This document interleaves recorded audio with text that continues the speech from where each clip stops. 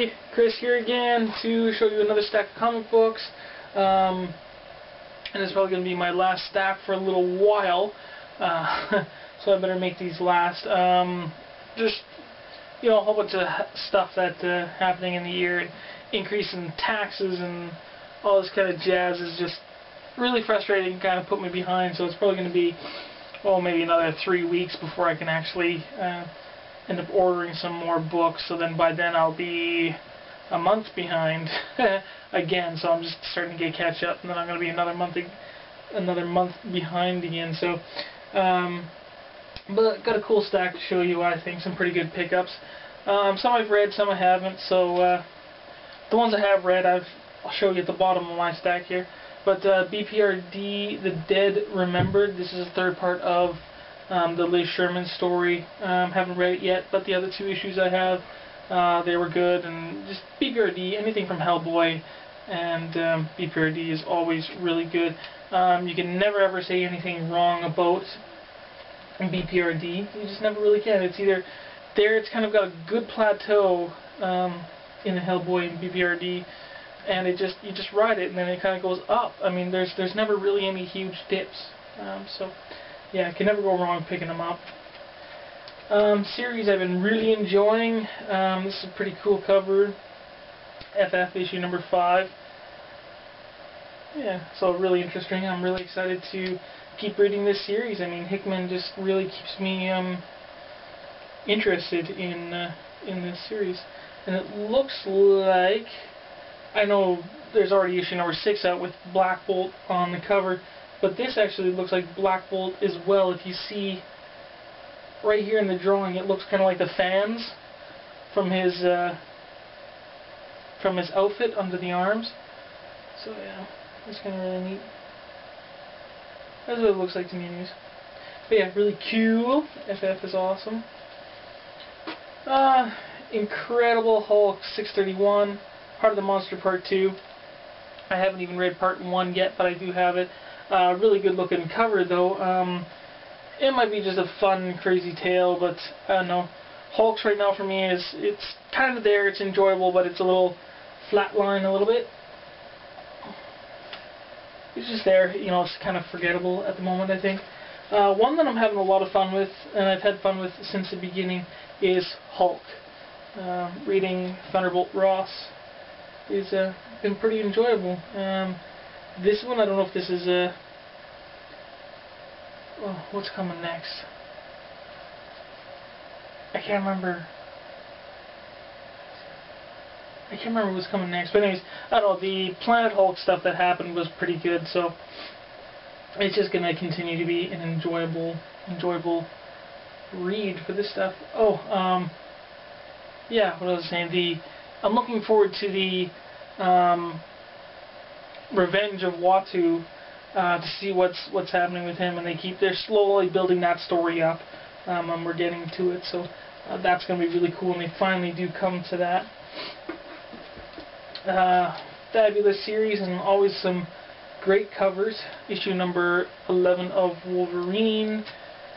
Really good, enjoyable. I mean, nothing wrong with this series really yet. I haven't read this one either yet.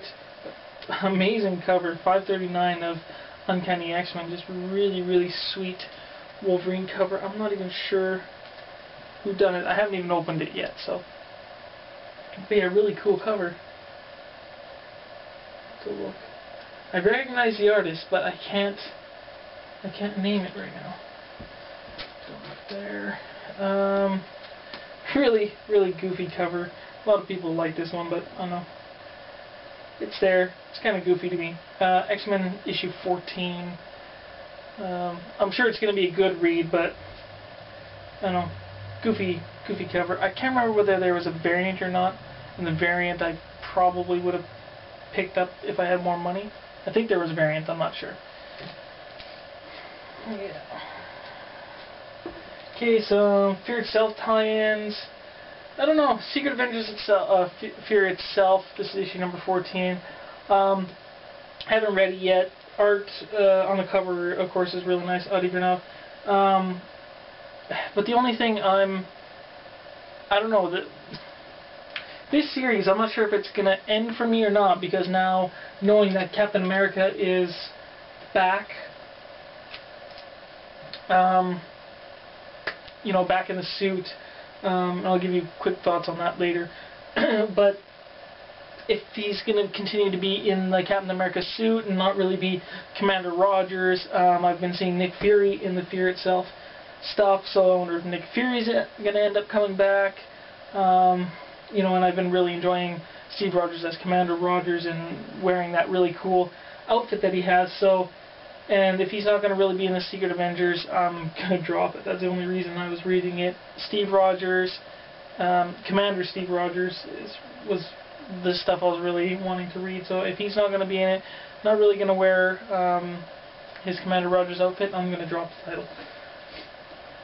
Fear Itself, Uncanny X-Force, 1 of 3, nice artwork, that's for sure. Again, haven't read this one or opened it up yet, but yeah, really cool. I think that's going to be a really awesome read. I love the team, so really, really good. I'm not sure how this one's going to go, but I enjoy Wolverine, and I enjoy him having his girlfriend Melita. Some pretty good interaction in the past that I've seen from them. It's really cool. So this is 1 of 3. And I recognize the cover. Acuna, yeah, there you go, Acuna cover. So it should be pretty cool. I've heard some good things about it, but we'll wait and see how it, how I read it, see if it's really good for me. This one I'm really looking forward to reading 540 of Uncanny X-Men. Wow, that's a great cover. Just gonna be amazing, I think. Asgardian, you know, hammer-powered Juggernaut. That sounds just insane. You know, Juggernaut's already a character that's, you know, unstoppable. So him having a hammer is going to be a really, really crazy fight. I'm just kind of pumped to see that one. It's going to be pretty cool. Okay, getting into some that I have read. Don't need to tell you guys much about it. Most of you guys already read it, already know about it and that. But it's book 4 of Fear Itself. And again, I'm getting just all the regular covers.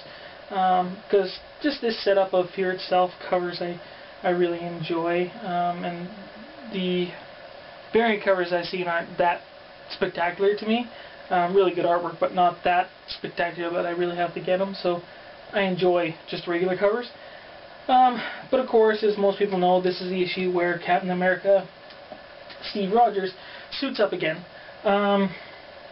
The event, the book itself was pretty good, but just the moments, you know, knowing now that Bucky is dead, and he got taken out by Sin, it was kind of a good way for him to go a little bit, but a lot of people are kind of mad that Bucky is gone, and I was really enjoying him being Captain America. It sucks that he's gone now and dead, and I don't know, it's a lot of people are saying it's kind of forced for Captain America being back into the costume, and of course since this movie coming out, it does feel like that a little bit, and it's, when I read this one, I don't mind Steve coming back, but the way it was done, it was just way too quick, and it was just, you know, one page they showed a panel of Bucky dead, he's laying on the table, that's that, and then, you know, after they'll skip to a page where Captain America, he's sitting there, he's suited up. You don't even see anything in between that. He's just suited up. Okay, let's go. What did I miss, Avengers? It was just so quick and just put out there. He's back in the suit, and why? Why does he have to put on that suit again right now? I mean, why? Why? his buddy Bucky there just died, and he has to put on the suit that right away. Bucky seem to be so disposable. So it's, wow. You know, people were kind of like really shocked, you know, when first Steve Rogers was supposed to be dead. Then some awesome writing by Brubaker to bring in Bucky. And then story where Captain America returns, that was all good. It had its, I don't know, bumps in that story for Cap's return. But that all turned out really well. He didn't take up the mantle. He became Commander Rogers, and Bucky continued being Captain. That was really, really awesome. But this return for him back into the costume is, man, just kind of bleh a little bit. But hopefully we all get over that, and and have fun with the new Captain America series. Okay, a few that I have read. Amazing Spider-Man 664. Really awesome, I think. Spider-Man stuff here with anti-venom. I was really excited to read it. And Eddie Brock, I mean, Spider-Man and Eddie Brock fighting, and of course, Spider-Man thinking he's a bad guy, and they're both kind of trying to race to save Betty, and, you know, Brock's trying to tell him, you know, I'm trying to be good, I'm trying to help, I'm trying to do good, you know, all this kind of stuff, and Spider-Man's kind of being a bit of a douche, you know. Of course, you know, you're reading all what's happening, and you know, come on, Brock's just trying to help, man, just let him do his thing. But of course, Spider-Man's just not, you know, very narrow-minded when he comes to Eddie Brock. And Brock really ends up being the hero in this one, exposing Mr. Negative, his alter ego as Martin Lee, and kind of brings him down. So it was really, really cool. I mean, at the end, a lot of struggles for Brock, but he ends up being the hero at the end. That was really, really cool, I think. Really cool. This one, Carnage, issue 5 of 5, great story, great art. I mean, it's by Wells and Crane. Just amazing art. And this one is a great series. I have not actually seen it in many of your guys' videos for pickups. This came out a little while ago, but I think I really haven't seen anybody picking this one up or showing it. But really awesome. The return of Carnage. Great battle between, you know, with Spider-Man and Iron Man. And some wicked stuff that Cassidy does. And in this one, there's also another symbiote, that doctor who had got her arm ripped off, and she had that prosthetic that also had Carnage DNA in it. It ends up spawning, and it creates a new symbiote on her. So, and that one, that lady ends up being called Scorn, and she takes out Shriek. Yeah, so that's really cool. So, hell hath no fury like a woman scorned. So that was kind of neat. And of course Cassidy, he ends up getting away though at the end. He's kind of really smart and psycho though. But he gets away, and then at the end they advertise another return of Cassidy, and he's planning something big. And I like to see Doppelganger with him at the end too, so that was pretty cool. Really cool stuff. So looking forward to the next stuff there. Venom by Remender and Moores on the art again. Really good series. I mean, a lot of people are reading this one. Everybody's saying it's enjoyable. It is true. It's just awesome, great stuff, and you know, Flash has got to do what he's got to do, and he makes things happen. And it's just really sweet comic. Just loving it. In this one, I've mentioned in the past before how Tony Moore's art in some areas have seemed a little unfinished, a little sloppy in some scenes. He really seems to kind of clean it up in this one a little bit, I noticed. Still great artwork, but some stuff doesn't look as muddy as I've seen in some past issues, but really darn good. Really good. Out of my favorite stuff so far that I've read, besides the Fear itself title, all the Venom and Carnage and all the symbiote stuff was just amazing. So in another one, many of you guys have read, and it's another great thing, Flashpoint, issue 3 of 5, Project Superman revealed. Another really great, awesome comic. I mean, Flashpoint, I'm enjoying it so much. I mean, the writers, Jeff Johns, Andy Kubert doing the art, it's been really great. Every Flash issue I have read has been really enjoyable. And me, you know, not much of a DC, but I mean, it shows how good of writing is that somebody who's not really into that universe doesn't know much. I mean, I know enough, I mean, to enjoy the character, but I mean, where I'm so easily able to jump into the universe and just get on board and be excited and just pumped about everything that's happening, that shows you it's really unique, it's really amazing writing when you can write a tale like that.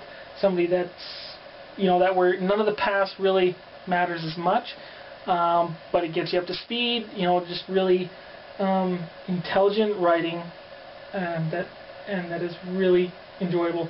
And of course this one, they go find, Batman gets on board, well, he helps Barry Allen get his powers back. That was a really cool moment. That was really cool. and when he gets his powers back, he ends up saving Batman from falling off a roof. So then they go get Cyborg's help to go find Superman, to get them to try to help him. So that was really kind of cool, seeing this little this emaciated looking Kal-El. That was really neat. So the next one should be really cool. I want to see the return of Superman in this, and see him, how the sun, and how he gets stronger when he's finally out in the sun for a while longer. It's going to be really cool. Flashpoint is pretty cool, and you know, reading Flashpoint is about the only thing that's going to make me want to pick up some of the new stuff at relaunch. It might not be Flash stuff I'll get, but it is. It's holding me in there. It's keeping me interested enough that it's going to make me want to get a couple more DC issues. So really cool. Really happy with what I've read, and hope they'll be happy with the rest of the stack.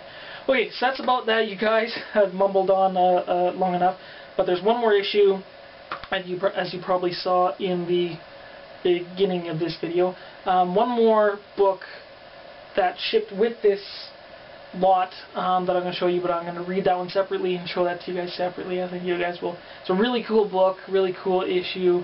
It's a back issue from a while ago. I think you guys will really like it. So once I have a chance to read it, I'll show it to you guys and talk to you guys about it. So that's about that, you guys. I'll see you later. Bye.